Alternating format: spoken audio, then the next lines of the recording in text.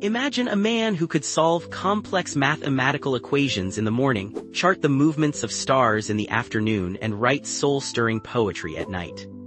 This was Omar Khayyam, the 11th century Persian polymath who revolutionized multiple fields of human knowledge. Born in 1048 in Nishapur, Khayyam's mathematical genius led him to solve cubic equations geometrically and develop the binomial theorem centuries before Newton.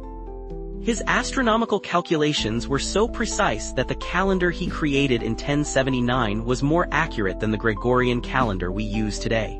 But perhaps his most enduring legacy lies in his poetry. His collection of verses, the Rubaiyat, explores life's deepest questions with both mathematical precision and artistic beauty.